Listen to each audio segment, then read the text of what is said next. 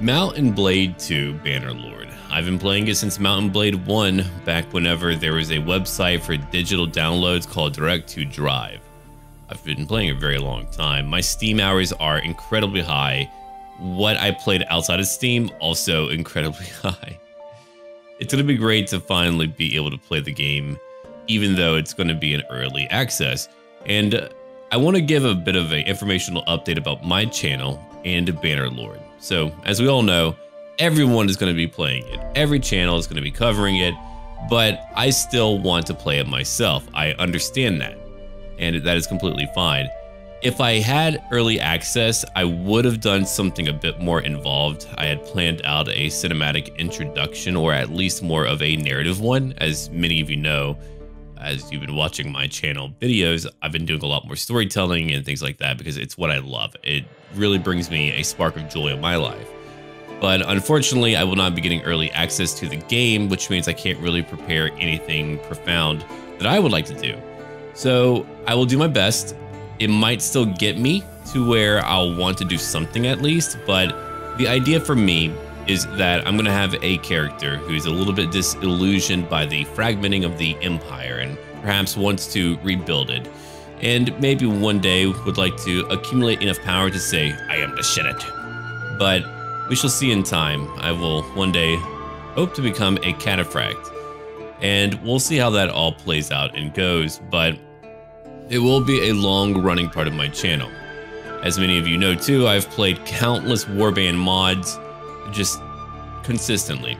I'm going to be very happy to have new sieges. I'm going to be very happy to just have new AI and whatever else that we can engage with.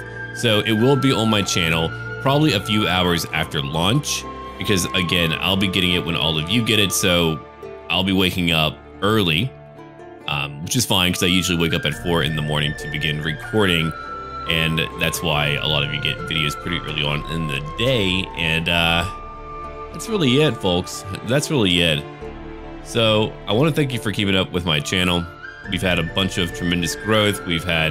I've been a lot more consistent, and I've really enjoyed my channel quite a bit since I've changed things up. It's hard for me to want to do like standard Let's Plays. I can't really do that anymore. There has to be some type of like different goal or end game in my head. So even if I don't get it out for the first part for some manner of storytelling, we can consider that to be like character creation and the initial point of our campaign.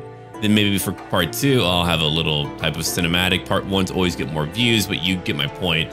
But we shall see. Because like, my other idea was to potentially do a narrative overview where I kind of like give a first-person perspective of my character's lives. So you'll get like gameplay footage in the very beginning, and then maybe my voice over the character creation process.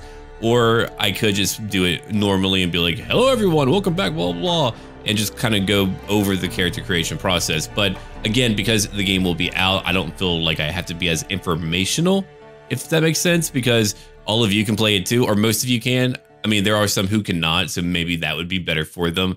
But I mean, it's pretty straightforward.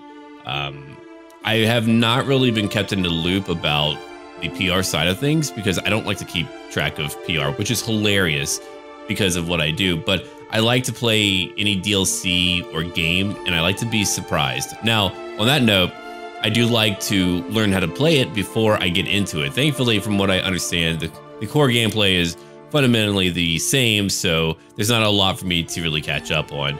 But I'm looking forward to it. I think it'll be fun. Now, they did shift the time to March 30th, which means that'll be tomorrow, and it'll be coming out for me at 6 in the morning. Again, I'll probably be up at like 4 or 5, having my coffee, drinking some water, maybe having a little bit of food, some bacon or something.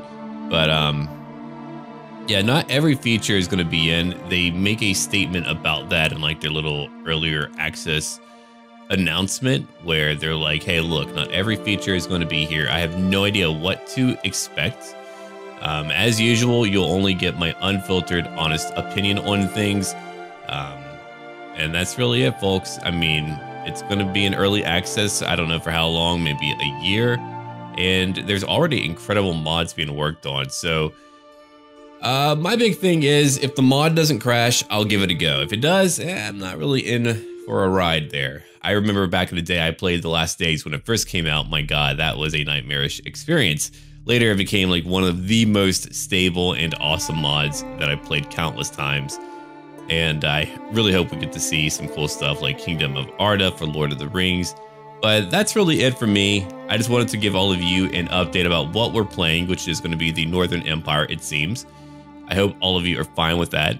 And don't worry, there will be future factions. Because, I mean, unlike when I came to YouTube, I'd already played Mount and Blade for so many years, I had no interest in playing vanilla factions, so we played mods a lot. But, hey, look, it's new here. I think it'll be fun. And yeah, so thank you for watching. And as always, until then, until tomorrow,